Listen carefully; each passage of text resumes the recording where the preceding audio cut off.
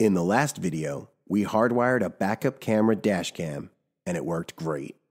Until I came back from vacation to a dead battery. If you have a 12-volt outlet that is powered all the time, even when parked, like this Ford E350, you should move the hardwire to accessory power, so the dash cam only turns on when the truck is running or the key is in the on position. Solution 1. Wiretap to accessory power at the fuse box.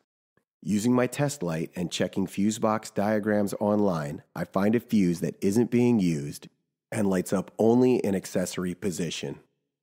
Perfect. Time to install the fuse tap.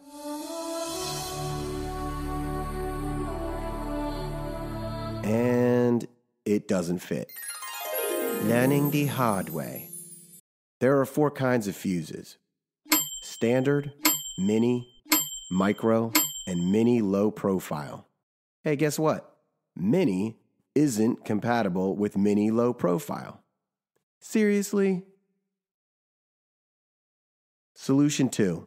Tap into accessory power near the existing hardwire. That's fine. I'll just tap into ACC power going to the radio. According to the wire harness diagram, I need the gray-violet wire. But I don't see it. I checked the forums to research, and accessory power might be controlled by the onboard computer ECU CAN. Really? Well, that's not going to work. Solution 3. Be a responsible adult and order a dashcam hardwire kit or buy another wiretap. I should put the dashboard back together and wait until I have the right parts, shouldn't I? Nah.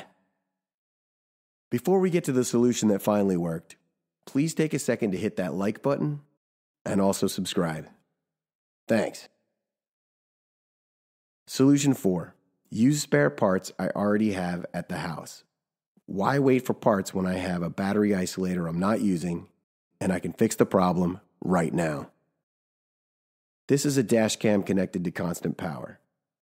It continues to run even when voltage is low until the battery is dead. This is a battery isolator. When voltage drops below a certain level, it turns off the power before the battery dies. Yes, I know a dashcam hardwire kit has a battery isolator built into it. And yes, I know I'm doing this wrong and probably voiding the warranty. But I don't want to sit around and wait for parts to show up in the mail or go back to the auto parts store and see if they have the correct wiretap in stock. Let's go!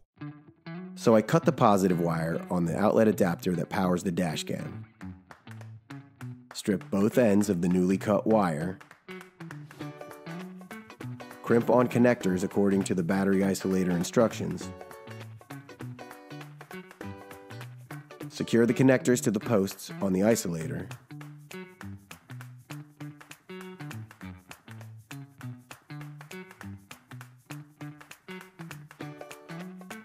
Connect the isolator's ground wire to chassis or another ground wire.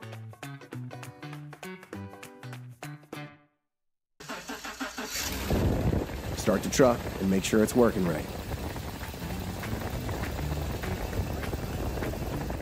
Secure it all with zip ties and put the dash back together.